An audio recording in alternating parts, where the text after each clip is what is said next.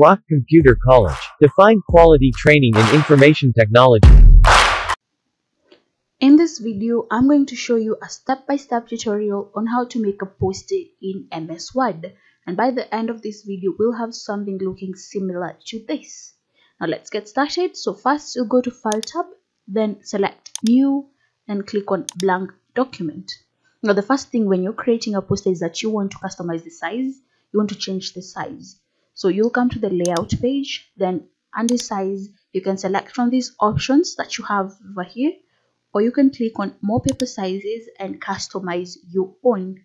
So I'll customize mine and work with 26 centimeters 0.4 on both the width and the height. And once you're done, click OK, and you'll see that your blank document will change its size dimensions. Then from here, I want to insert the background that I want to work with. So I'll come to the Insert tab and click on Pictures. There, I had downloaded the pictures from online, so I'll just select them, then click Insert. And here they are. Now, once you insert an image, it's hard to move it around in your document. So what you do is you click on this icon over here, then you choose a layout option, then click on Fix Position on Page. Now this will make it easier for you to move the image around and to resize it as much as you want. So I'll make mine a bit larger, and that looks good. Now I'll add the other picture that I want to work with. Again, the Insert tab, Pictures, then go to where that picture is. So this one is on the desktop, and here it is. Then click Insert. Now again, you click on this icon so that you can be able to move the image around. Click on a layout option, then select Fix Position on Page. Now this will make it easier for me to move this image around. Now another thing that I want to do with this image is to remove the background. So I'll select the Remove Background command, and then it will make a selection for me, and the magenta part will be deleted from this image. So I'll add to that selection, and as you can see now it has deselected the face. Now to undo this, just select the mark areas to keep, then select the areas that you want to keep in your image. So definitely I want to keep the face and the hair,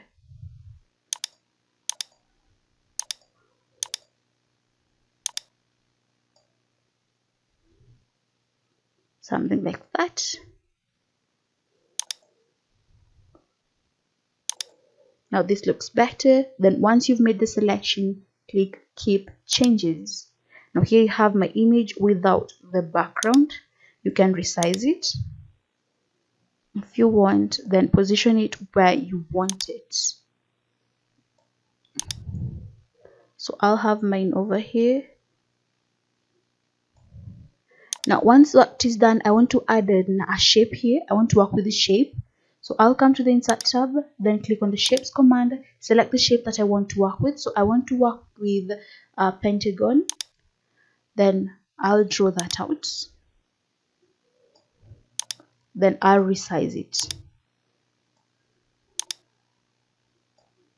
You can get as creative as you want with this. So that looks perfect for me. I'll make some adjustments to this side. Yeah, now that's perfect. Now I want to add another background to this shape. I don't want to work with the blue. I want to add another background. Now if you want to add an image to a shape, you come to the Shape Fill command, then select the Picture command. Now I want to work offline since I've already downloaded that image. Come to my downloads and select that image, click Insert. And as you can see, it will be inserted in your shape. Now from here, I want to add a goldish outline at the edge. So I'll click on the shape outline, select the color. This is the color that I want to go with. Then I want to add a little weight to it. I want to make it a bit thick. So I'll work with that. And there it is. It looks wonderful. Now I want to add text to this shape. So what you do is you come to the Insert tab and select Text Box, then click on Draw Text Box. Then you'll drag out on the area where you want to make your writings.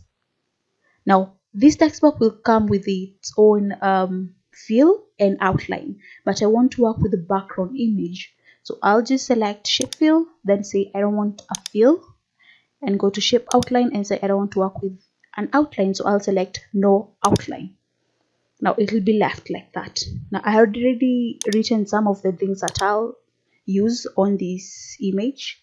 Now I'm making a Christmas card, so I'll just copy that and paste it over here. Now then you can format your text. Come to the Home tab, you can make the text larger, like that. Change the font, so I'll make it a bit larger. Then move this up a little bit. I want to make this text a bit bold, so click on the bold command and there we have it. Now you can still continue typing in this text box if you want, but I find it easier to work with different text box because it makes it easier to position and align your work as you want. So I'll just come here under the Insert tab and add another text box. So Draw Text Box, come and drag it out over here. Again, I'll remove the Shape Fill, so No Fill. I'll remove the Shape Outline, so No Outline. Then again, I had some text over here on my notepad, so you click that, you copy, I'll minimize that, then you come here and you paste it. Again, you want to format your text, so I'll come to the Home tab, increase the size, change the font,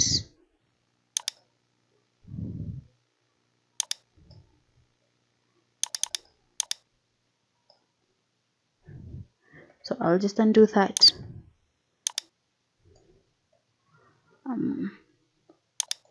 Make this a little bit smaller. Perfect. Now as you can see, it's easy for me to position this wherever I want without disrupting this. So I'll position it over here,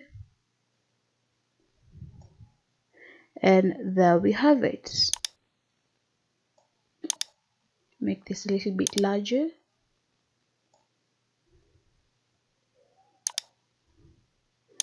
Perfect. Now you can go on and add more text here if you want, like maybe Merry Christmas wishes, message to your loved ones, or whatever you want, or maybe it's an event. You can write your wordings over here. So all you have to do is come on to the Insert tab, Text Box, Draw Text Box, drag this out over here, then type whatever you want. But first you'll have to remove the fill and the shape outline. So I'll just use a shortcut to type in some words, that is equals round, then opening and closing parentheses, then click enter. And that's how you create a poster in MS Word. Now you can create a birthday card, a gift card, a Halloween card, whichever card you want using Word, and it's real simple, it's real fast. You can customize this with your own colors if you want, your own background, your own images, and it's a fun thing, and it's very, very simple.